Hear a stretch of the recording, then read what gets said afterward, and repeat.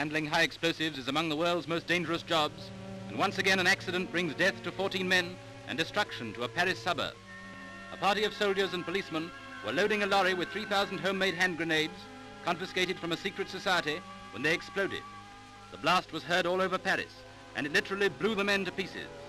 Small, unidentified bits were found scattered about, and you can see parts of their clothing up in the tree. But the most amazing twist of fate is the fact that our own Undersecretary Geoffrey Lloyd was scheduled to visit this laboratory at about the time of the explosion. But at the last moment he found it impossible to come.